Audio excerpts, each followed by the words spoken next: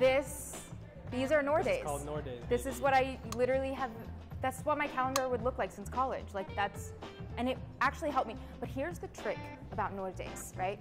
It's not just about having your calendar blocked to the T and like having anxiety over the schedule changing and things like that.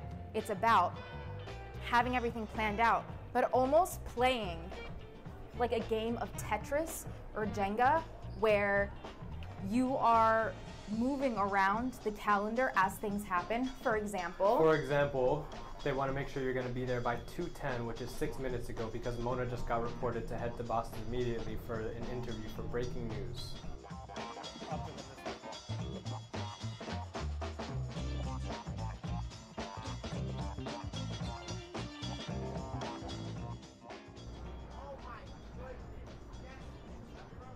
Thank you, happy Ramadan!